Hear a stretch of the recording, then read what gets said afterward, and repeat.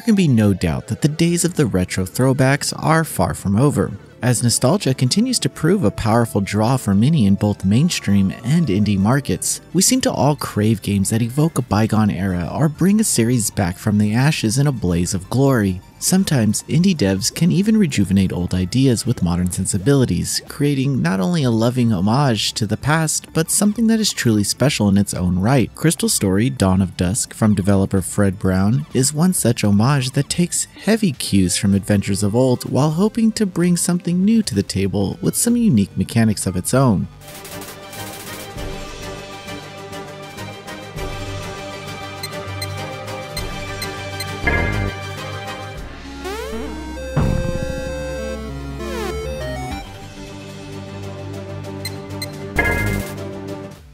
During Crystal Story Dawn of Dusk, players are thrust into the shoes of Mina, a young girl who lives in the world similar to ours known as Dawnside.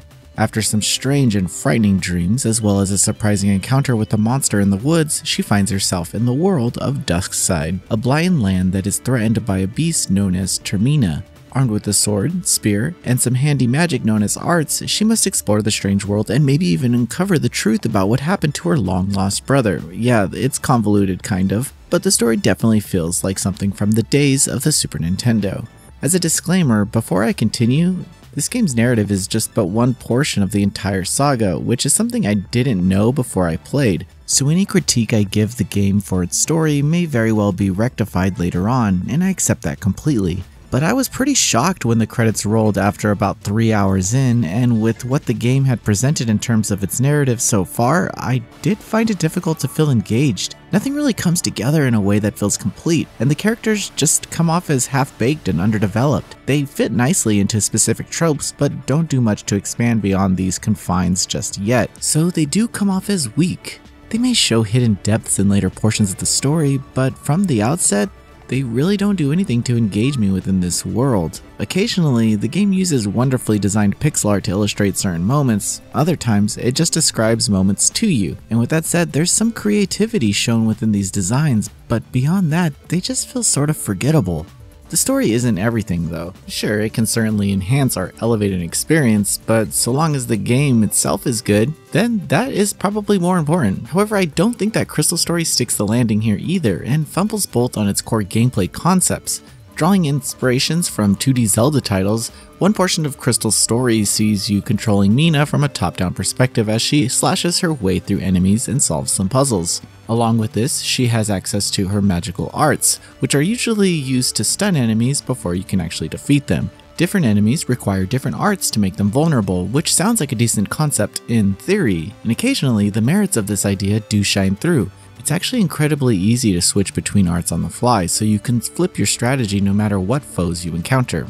However, combat starts to become problematic when you're constantly shadowed by one particular enemy that just does not leave you alone. At first this enemy only hurts you, but later on it will teleport you back to the start of the dungeon, and even later it will essentially poison you. And the only way to get rid of that poison is to use a type of arts that the shadowy figure creature isn't harmed by. So now you have to switch to that, only to switch back in order to attack the shadow as it descends upon you again. Dealing with this shadowy menace while other enemies are also out for your hide, encounters quickly become a frustrating experience.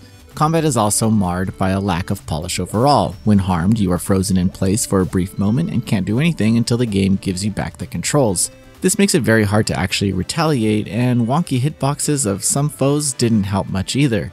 While you can move while casting a fireball spell, you have to be standing still to use the bombs, which further hinders the experience. This also brings down some of the puzzle elements too, as certain sections would be far less aggravating if you were allowed to move and throw bombs. Puzzles, in general, are probably one of the strongest parts of the game, but I unfortunately felt like they were undercooked as well. Certain concepts are introduced to you, but for others, you're just flat out expected to guess. One particular solution requires you to know something about a certain enemy type to be able to solve it, but the game never actually tells you about this, or if it does, it doesn't make it as blatantly clear as it possibly should.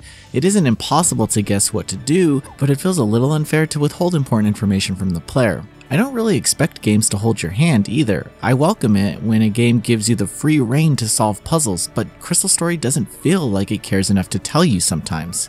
This is where I need to address the other gameplay style featured within Crystal's story. The boss battles deviate from the Zelda-style exploration and swordplay, instead switching to a turn-based system akin to Earthbound. These sections are aesthetically amazing, but the mechanics are just very poorly done. They hang in the balance between being too simple and too complex for their own good, as there isn't much to the combat outside of attacking, charging your AP for arts or using items, but then charging your AP requires you to complete a short, timed Zelda-style puzzle section, and dodge enemy attacks require you to do it in a similar fashion. Again, on paper this should be an interesting approach to turn-based combat.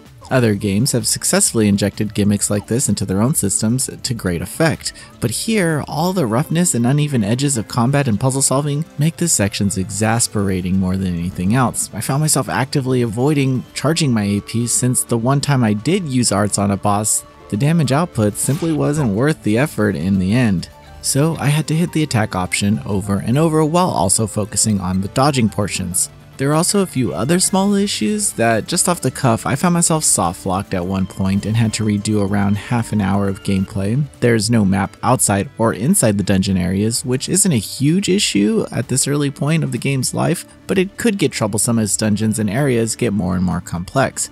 Entering a new screen locks you into place for a moment until the area name vanishes from the screen. I also got stuck for a moment because the button for landing your aircraft is actually the same button used to progress dialogue.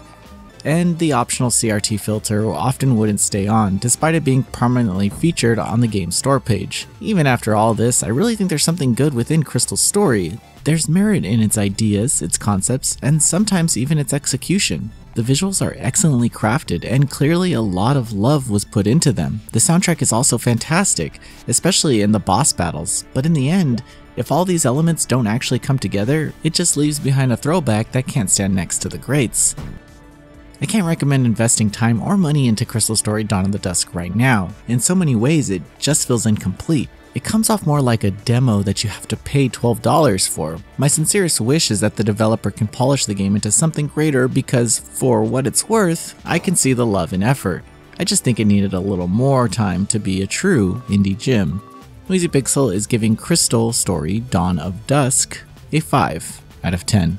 Thanks for watching. This video is brought to you by our supporters on Patreon. Noisy Pixel is run by a group of gamers providing independent gaming coverage through news, reviews, previews, and more. Check out our Patreon to help support our continued growth, and subscribe to keep up with all our future content.